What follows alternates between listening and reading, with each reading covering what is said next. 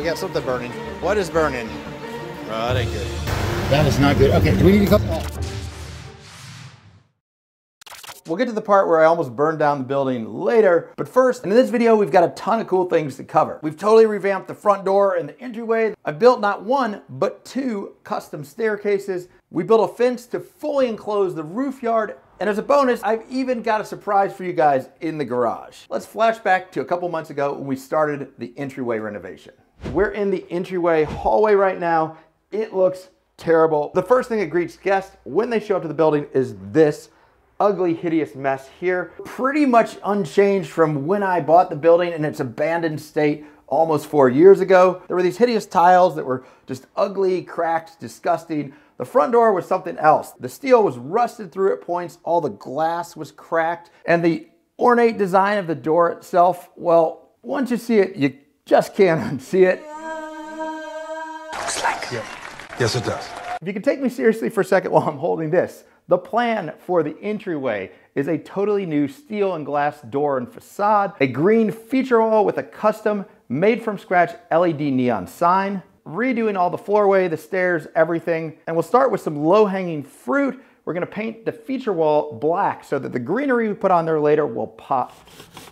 Now, my original plan was to use some of the grass that was left over from the roof yard for the green feature wall, but I thought I had more grass left over from my roof than I did. Yeah, we don't have enough to do the full wall. I guess, I don't know. I think we're gonna just have to order something else. I'll probably get something a little different than grass for it. We're gonna have to pause this for a few days, make an Amazon order, and be right back to do the green wall. So while waiting for the new greenery to arrive, I got to work making the neon sign. And I'm gonna be doing it all from scratch, 3D printing the Industrial HQ lettering and adding addressable LEDs inside that'll allow us to do lots of cool neon-like patterns with it.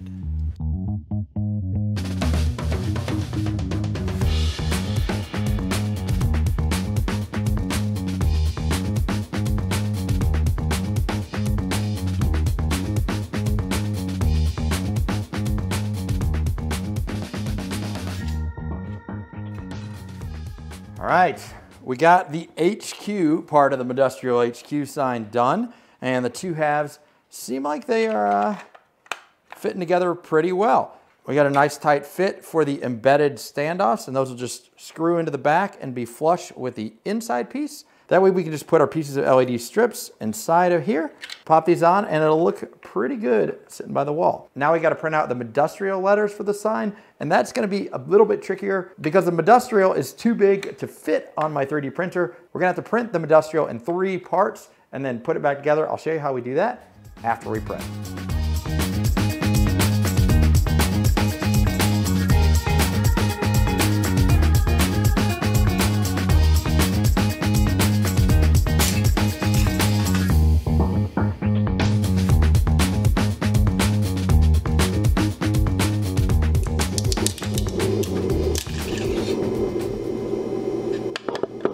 The idea here is that we are going to slice it at different spots for the front and the back, so that the front sections will bridge the gaps in the back section, and that sort of interlocking will help hold it all together rather than just having 3 separate pieces that are just glued together. And I just carefully used some super glue to glue the back pieces together. And once the glue dried, I could install the male half of the standoff hardware we're going to be using to attach the neon sign to the wall.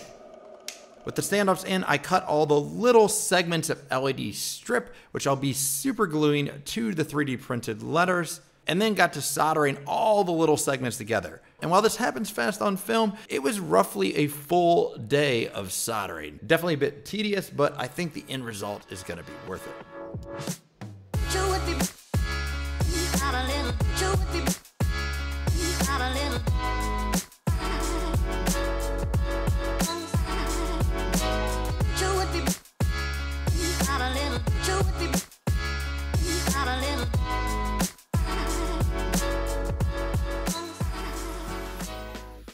All right, guys, it's an exciting day because we've got the greens in, we got some boxwood, we're gonna hang that on the wall, get the LED installed, and see this all pop. I'm super excited to see how it comes out. And the faux boxwood is super easy to install. It's got a plastic grid backer that is easy to cut to size and staple right to the wall. It also has a tab and post system on the plastic backer that allows you to attach the pieces together. We're about halfway through installing the green wall here, and we're gonna pause the installation of the greenery to install the neon sign. Now we got the standoffs embedded in here, and I left about half the greenery down here loose so that we can run the wires from the LED sign behind the greenery and hide them that way. And one quick note to flash back to here. I learned my lesson from the green feature wall up on Texas Doghouse and pre-installed the standoffs in the wall before I hung the greens. I also had to modify the standoffs because the male half wasn't designed to be inset like I got it here. No big deal though, I just used a Dremel to cut a notch so that I could screw it into the female half in the wall. I also realized a little flaw in my plan for the install because the LED strips were actually blocking the standoffs so I couldn't screw them in, but it wasn't a huge deal to peel off the double-sided tape and then just reattach them with hot glue. I also added hot glue over the solder joints to protect and reinforce them. Once the back half of the sign was attached to the standoffs, I could snap on the front pieces and light it up to test it out.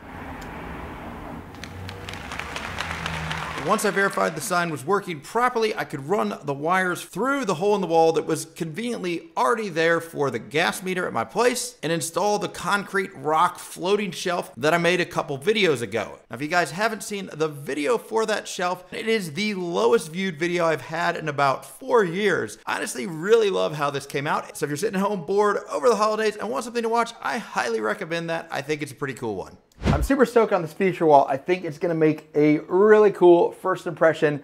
Definitely better than it was before. Looking back to that old drywall with the big hole in it and that hideous purple paint, this is a pretty good before and after shot. Next up, we got the front door and facade. It is time to say goodbye to that cracked glass and the eggplant. And since I've got a neighbor a few doors down with a metal fabrication shop, I decided to hire out the fabrication of the steel and glass doors as well as the fabrication of the fence to fully enclose the roof deck. So without further ado, let's cue that footage. All right, so we're heading down the street. Got Jeremy down there with the welding shop. He's working on making the fence in the front door. We're gonna go check on the progress.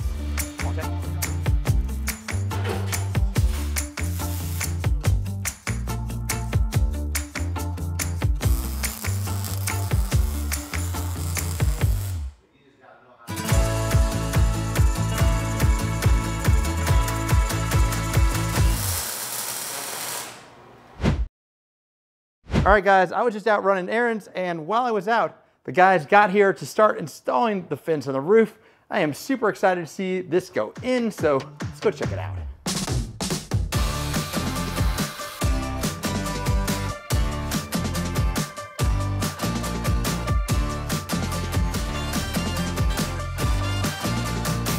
So they just finished installing everything up here, and it feels super solid. Text is not going to get out. The roof is now fully enclosed. In addition to the big segment where I've actually already set up a projector screen for outdoor movie night, they also added a little railing over here where there's a well to allow light into the building next door. And this was kind of ingenious. They just used these little bolts to go against the brick because this is actually my neighbor's building. That way I didn't have to drill into my neighbor's yard. They've just got these bolts here and here, and these just press against the brick and are plenty to hold this in place. It's not going anywhere. Very clever how they did that. We also added a gate right here to close off the steps that lead up to the back half of the roof, and currently that's just storing a bunch of crap, so don't look too closely. And then lastly, there's another small segment of fence here, so everything is fully enclosed. So I'm super happy that the roof yard and Texas Doghouse over there are now fully enclosed. I can just let him up here to do his business, keep on working, keep editing videos for all you guys. Before going further, a quick message from this video's amazing sponsor, AG1. AG1 is a science-driven formulation of vitamins, probiotics, and whole food source ingredients that supports your brain, gut, and immune system. There's so much in just one scoop of AG1. Vitamins, minerals, probiotics, stress adaptogens, superfoods, mushrooms, and more. It's a one-stop shop combining what you normally get from multiple supplements into one simple drink that raises your baseline health, boosts energy and focus, improves gut health, and more. I've been drinking AG1 for about a month now, and I just feel better. Every morning, I mix 1 scoop of AG1 with 8 to 10 ounces of water, shake it, and drink it. So simple. And I know what you're thinking. It looks like it's good for me, but how does it taste? AG1 is flavored with vanilla beans and natural essence from pineapple. When I first tasted it, I was pleasantly surprised. It actually tastes good, and I look forward to having a glass of AG1 every morning. Now, I've been burned by other supplements in the past. They have ingredients that are scientifically shown to be good for you when you consume them in your food, but when you put those ingredients into a pill form, your body doesn't absorb it, and essentially they end up being snake oil. But not AG1. It uses science-driven ingredients that are sourced specifically for their absorption and nutrient density, so you actually get the benefits that you're supposed to get from it. It's a difference I can feel on a daily basis. And this is kind of non-scientific. It makes me feel better that I have to refrigerate AG1. To me, it's a good thing that the ingredients could actually go bad if you don't refrigerate it. And right now, AG1 has a great deal for my viewers. Just follow the link in the video description or head to drinkag1.com/Medustrial and you'll get a free 1-year supply of their D3 plus K2 liquid supplement and 5 free travel packs of AG1 with your first purchase of AG1. And of course, when you follow that link in the video description below, you're not only raising your baseline health, but supporting this channel and the content you enjoy here. Thanks to AG1 for sponsoring this video, and now, let's get back to it. Next up, let's head downstairs for the door and facade. And this installation had a few hiccups. There was definitely some fire involved. But first, everyone's favorite part, the demolition.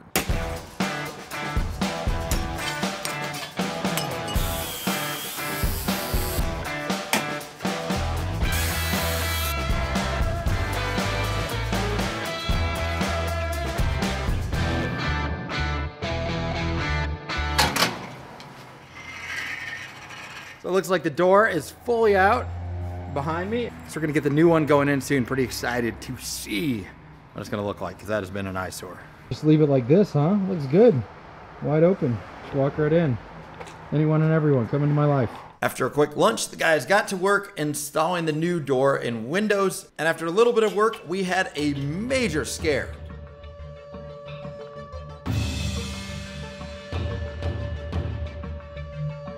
We got something burning. What is burning? Oh, that ain't good. We got a fire extinguisher too if we need, but those things are a huge mess. All right.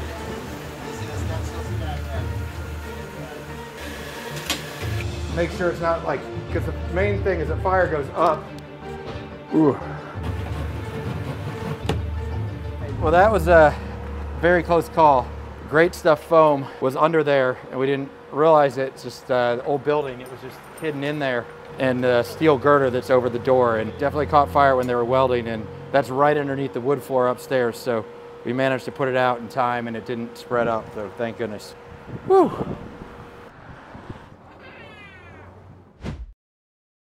Starting to get dark. I'm working on another project, but we're gonna check out here what's going on. All right, looking good. Hopefully we're gonna finish tonight. Be good to have a door. Had a little hiccup. They were literally screwing the last screw into this protective steel grate and impact driver slipped.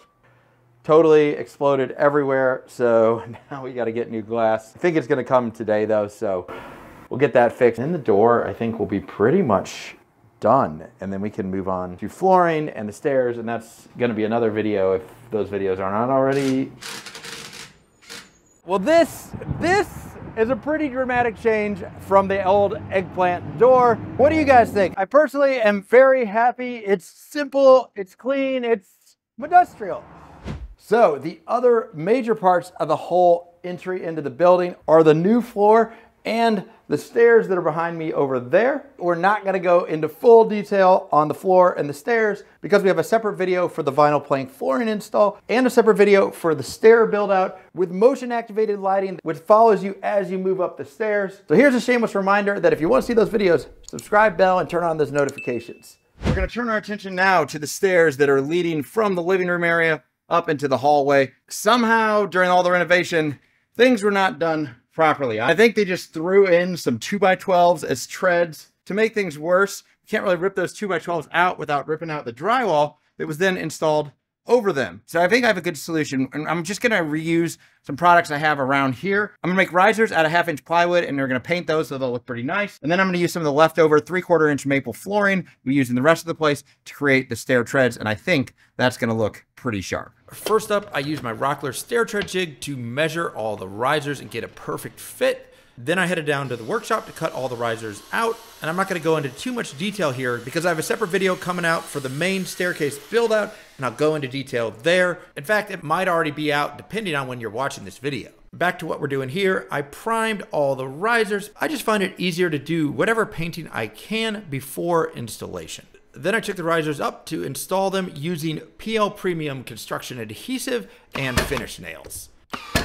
With the risers done, I turned my attention to the landing tread, which is going to border the top of the staircase. This would have been easier to do back when I installed the flooring in the hallway, but I put it off, so now I have the scary task of cutting out the existing floorboards to make room for the landing treads. Then I headed down to the workshop to make the landing treads from leftover flooring. To do this, I first cut the tongue and groove edges off the floorboards. Then on the edge that will meet the existing flooring, I used a plane to add a slight chamfer to match the chamfer on the factory edges of the flooring. I then added a roundover on the front edge of the boards that will match the roundover on the stair treads I'm making. So now this looks like a nice finished edge. So this is going to be what's exposed at the front of the step. Sort of like a modern take on a bullnose.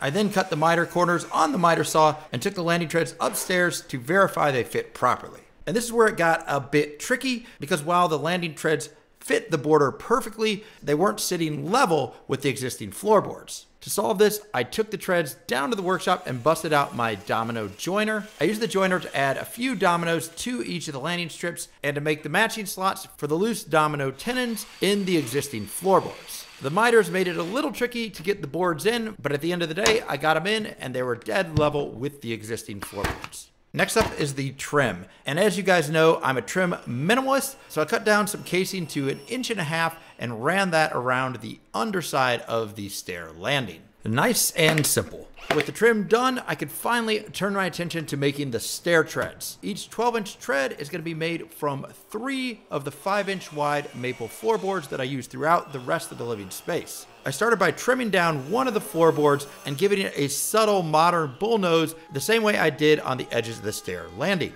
Then for each step, I put the 3 boards together and used my Rockler stair tread jig to cut them perfectly to fit.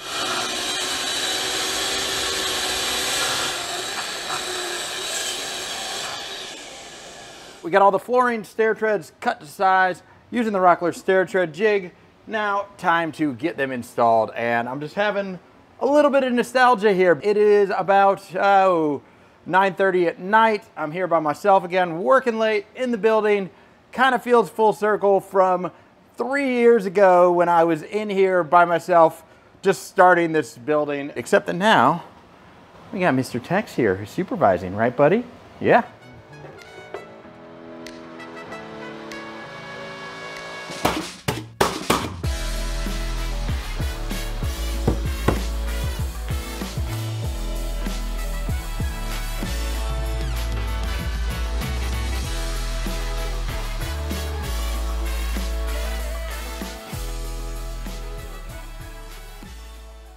So we're done with the stairs. We got Tex and his friend Greg are hanging out right now. But at any rate, super happy how these stairs came out. It was one of those things I've just been putting it off forever, not wanting to deal with it. I'm sure you guys probably have a lot of projects in your home, so you get that feeling. Now we got one more surprise for you guys down in the garage. You know, we're not really counting the garage and workshop as part of the renovation because it was way easier to do the permitting when we kept it to just the residential space.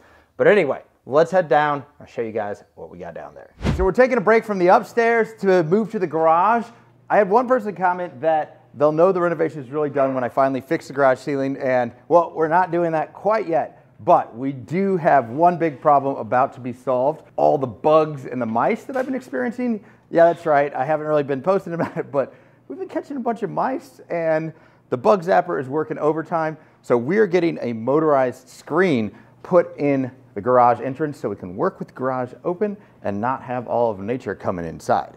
And I gotta give it a shout out to the fans of this channel because this screen is actually being provided by some fans of the channel who happen to own the company who makes this Universal Screens and a local installer, BHS Retractables, who services Illinois, Michigan, Wisconsin. They've been following the building renovation. They reached out and asked if I needed a screen, and I said, yes, I absolutely do. So this is super fun to work with companies that are not only awesome, but also fans of the channel. We got Joe, the VP of Sales from Universal Screens right over there.